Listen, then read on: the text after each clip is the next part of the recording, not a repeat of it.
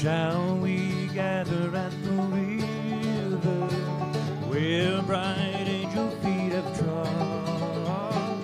Bid it crystal tide forever, flowing by the throne of God. Yes, we'll gather at the river, beautiful, beautiful river.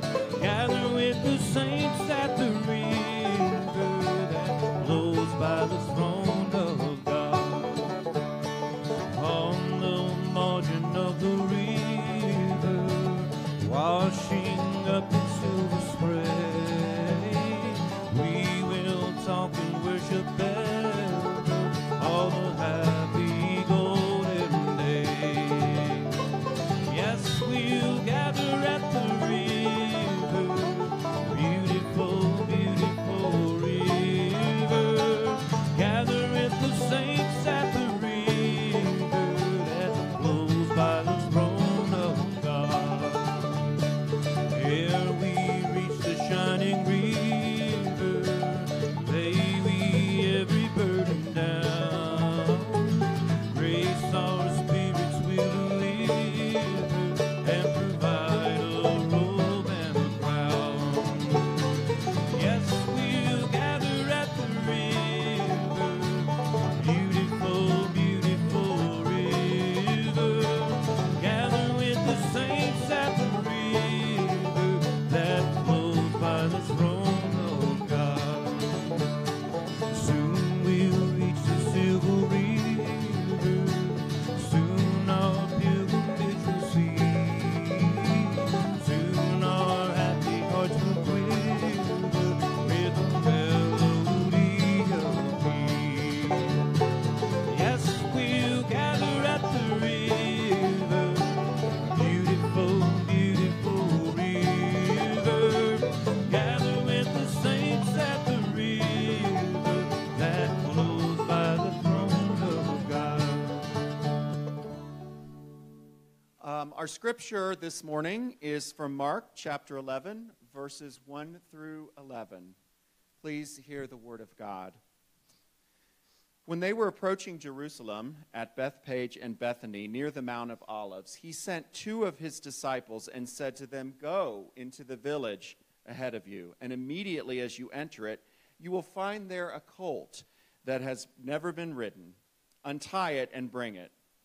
If anyone says to you, 'Why are you doing this?' just say, 'The Lord needs it, and will send it back here immediately.'"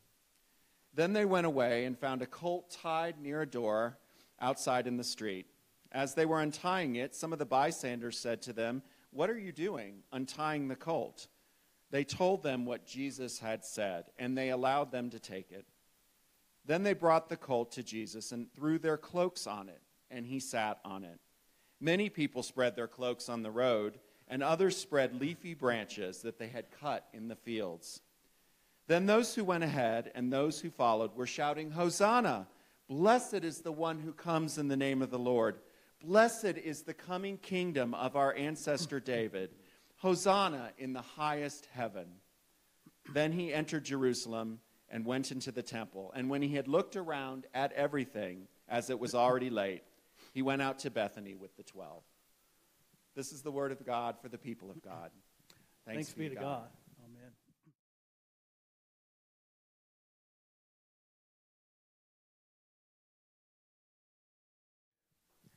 If we would have had Craig back up just a little bit and read the scripture prior to the triumphal entry in Mark's gospel, we would have seen Jesus in Jericho, healing blind Bartimaeus, if you remember that story. So from Jericho, he makes his way toward Jerusalem. N.T. Wright, who's a New Testament scholar, points out that Jericho is the lowest city on earth, 800 feet below sea level. Jerusalem is about 3,000 feet above sea level. It's about a 12-mile journey. So you can get an idea of that being a long, dusty, hot, dry movement from Jericho all the way to Jerusalem. By the time you get to the Mount of Olives, according to N.T. Wright, that's the first time from Jericho to Jerusalem you really begin to see vegetation. Green, sort of the green we're seeing right now. We're excited about the spring that's coming. And from the perch of Mount of Olives, you can see the fullness and the beauty of the city of Jerusalem. So that's the scene that's before us as Jesus makes his way here into this moment, this powerful moment, as we, the church, begin this week, the holiest week of the year, Holy Week. And Jesus is making his way into Jerusalem, this triumphal entry, this time of celebration. The whole scene before us is a kingly procession. It's a different kind of kingly procession. I'll speak to that in just a moment, but it certainly has that appeal to it. In fact, 200 years or so prior to this moment in the story, Judas Maccabeus had led this revolt against the Syrian king Antiochus Epiphanes, who had desecrated the temple. If you read in the book of Daniel's dealing with all these terrible things that are going on, this desecration of the temple during that day. And Judas Maccabeus led this revolt against that Syrian king Epiphanes. And when he finally defeated him, he came into Jerusalem to cleanse the temple and to rebuild it. And he was met by waving palm branches and hymns of praise being sung. It's a similar kind of scene before us today. People spread their cloaks on the road. It really was a sign of royalty, a celebration of the king, waving the palm branches or the leafy branches according to the Gospel of Mark. This act of praise and thanksgiving, if you look back in Psalm, I think 119, it paints this kind of imagery of the celebration of the king and victory. So as Mark tells his story about Jesus, he understands this is what's happening right here. This is the entrance of the King of the Jews into Jerusalem for the highest festival, the holiest festival of the Jewish year. The Passover festival is about to begin. And Jesus is making his way in this kingly procession as the King of the Jews. But as the Gospel of Mark makes clear, it's not the kind of king that you would normally see. It wasn't a procession of power and strength and might. Riding on the colt, the donkey, as some other Gospels will say, this sort of humble imagery. I like what one scholar suggests, that Jesus really sets this up sort of as street theater, sort of as a mocking of the powerful forces of the Roman imperial guard. One even suggested that Jesus' feet might have even been dragging on the ground as he rode this little animal. It's kind of an interesting image. When I ran across that this week, this idea that maybe Jesus was even creating an element of street theater, I thought of the plays that we saw this past week. We had an opportunity to go to the Performing Arts Center, the Highlands Cashers Players. Had so many of our folks involved in that. Craig starred in one and also directed one. Elizabeth starred in one, and Lee Lyons directed one. We had so many people from the life of this church who were involved, so it was really a neat experience. I had been sort of cautioned about the fourth one that Elizabeth was in, that it was a little different. If you saw it, you know that it was, and so I appreciate the heads up. But it was kind of a fascinating story, and I just was very mindful as I watched that unfold. And Elizabeth did such a beautiful job, as did Craig. I was mindful as I watched that sometimes when we speak of religious things, we speak of it in a variety of ways in our culture. And some of the ways we even speak about religious things can make us uncomfortable. As I watched Elizabeth's play unfold, there were some uncomfortable elements. We weren't quite sure as religious people if it was okay to laugh or not. But we found ourselves laughing anyway. By the time we got to the end of Elizabeth's story, there was this beautiful message that this omnipotent, omniscient God, this God of the universe who is everywhere, is most often experienced in our human relationships that God blesses. It's really a beautiful message. was very much worth sitting through the uncomfortable points to get to that very valuable word. I offer that because that was just a bit of a reflection as I thought about Jesus setting up this. If indeed that scholar was right, I actually had never heard that approach, that idea before, that Jesus was kind of setting up this street theater as a way of really kind of mocking the power structures of the world. As Jesus made his triumphal entry in this very humble, very sort of weak and humble kind of approach, it is really perhaps a pushback against the other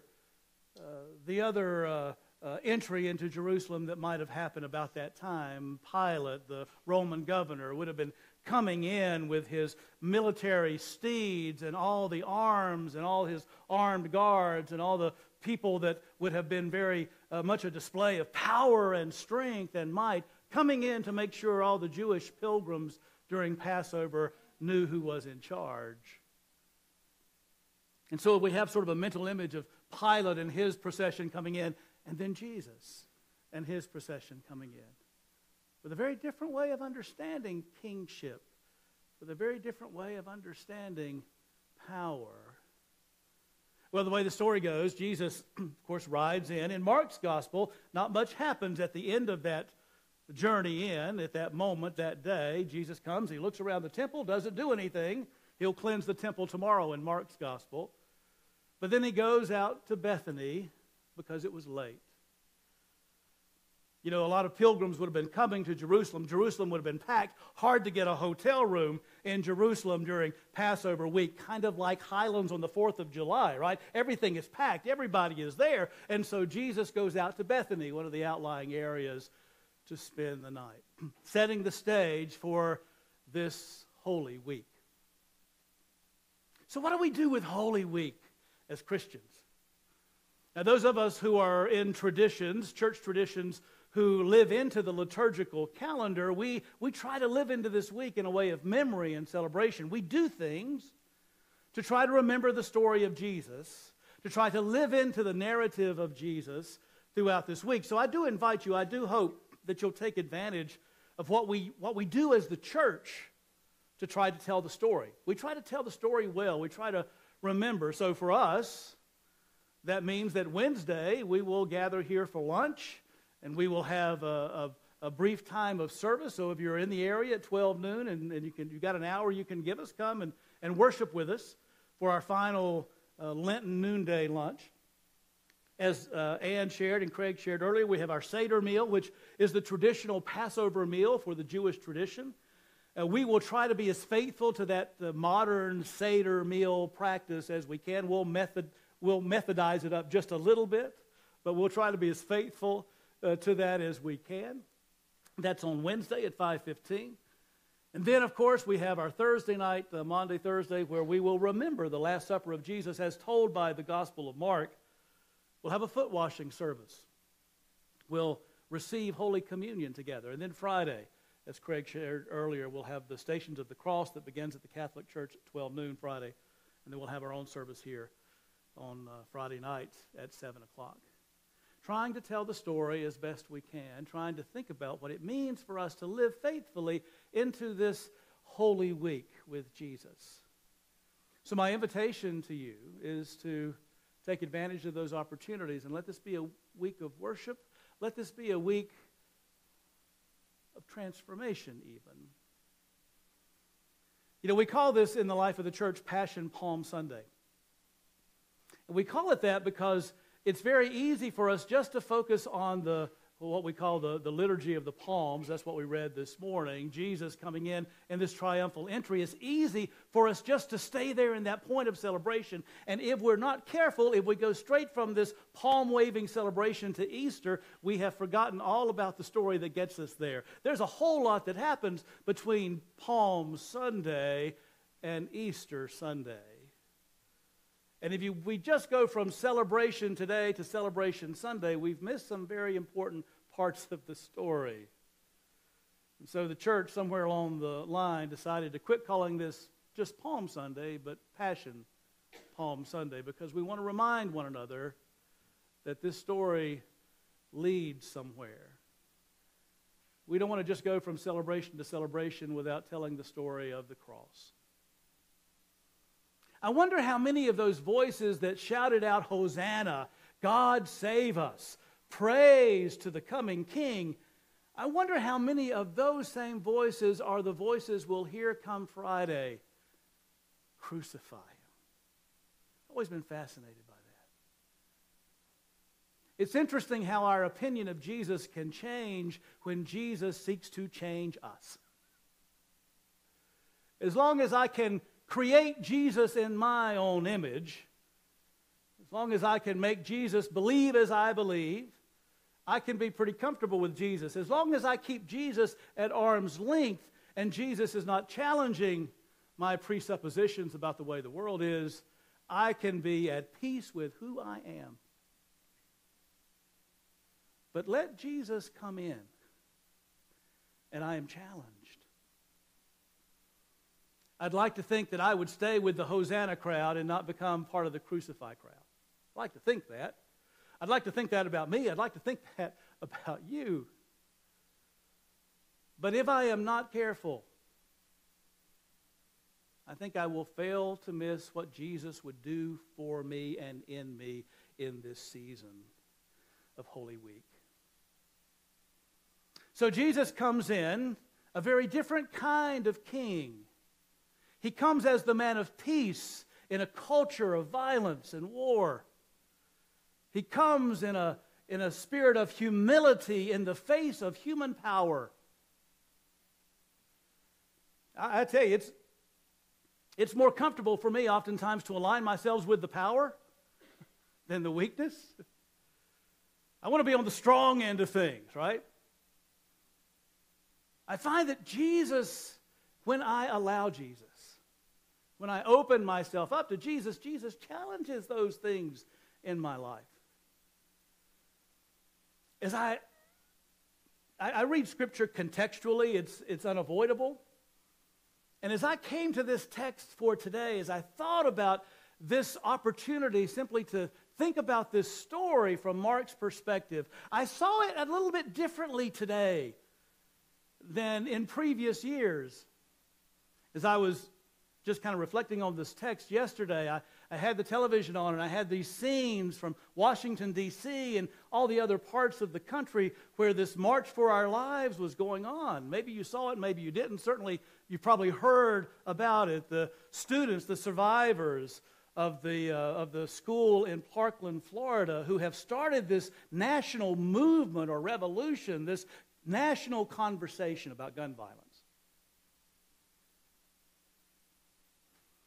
Now, every time, my whole life has been lived in the South. All of my life in serving churches has been in the Bible Belt. And I know that any conversation relative to gun violence is an uncomfortable conversation. I get it.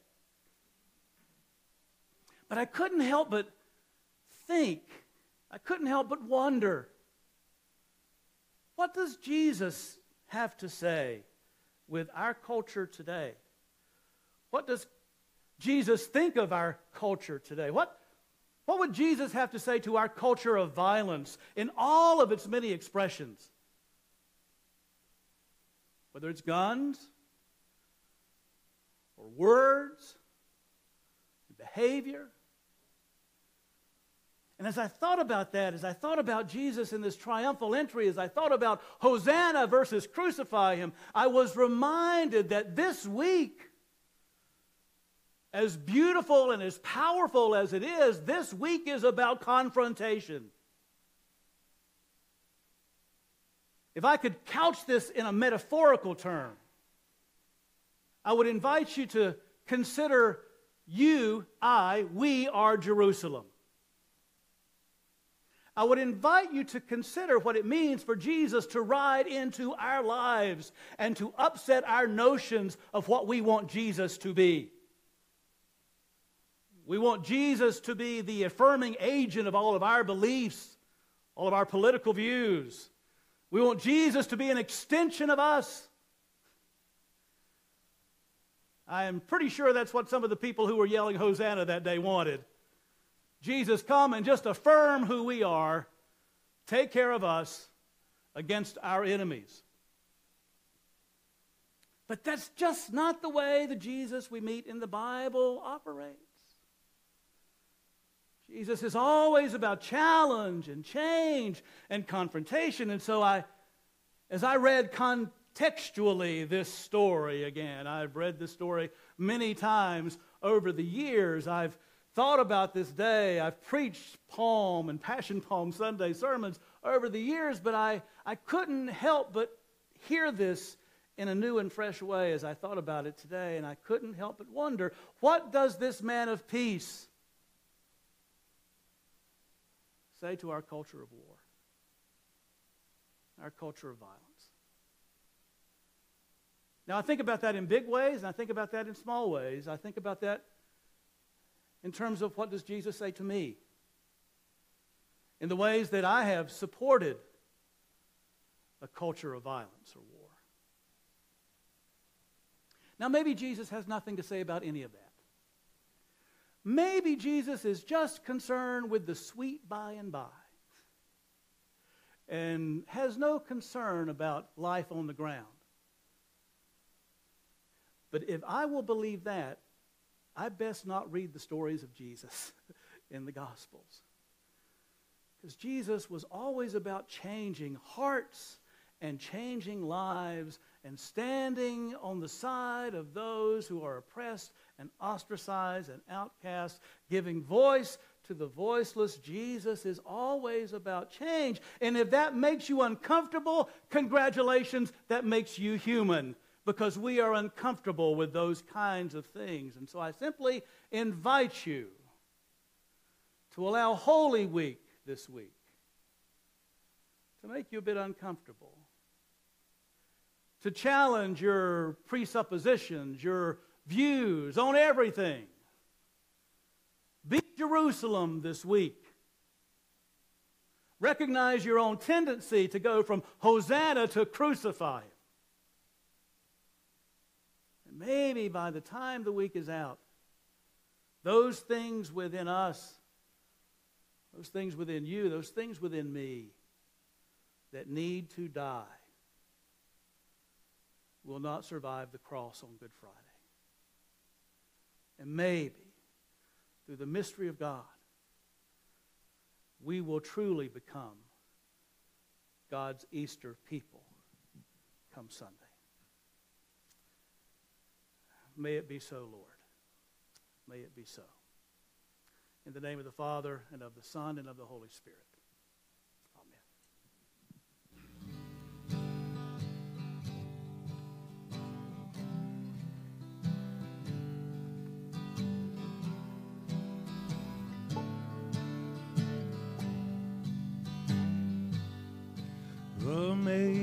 Amazing grace, how sweet the sound that saved a wretch like me. I once was lost, but now I'm found. Was blind, but now I see. 'Twas grace that taught my heart to fear, and grace my fear relieved. How precious did that grace appear, the hour I first believed. Through many dangers, toils, and snares, I have already come. 'Twas grace that brought me safe thus far, and grace will lead me on. When